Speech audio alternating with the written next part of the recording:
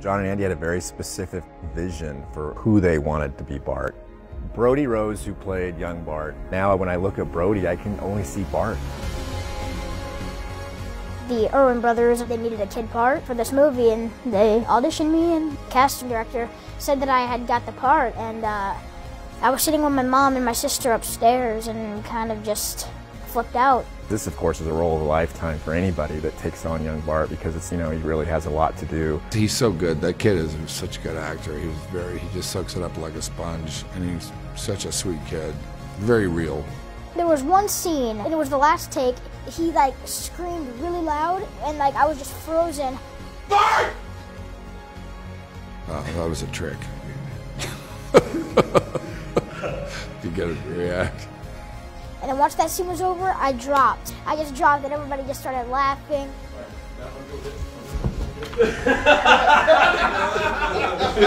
It's awesome.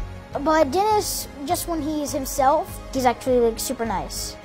What people are going to love about the film is that whether they're Christian or not, they can watch this movie to realize that they're not alone, and it's possible to go to the Lord through the hardest times.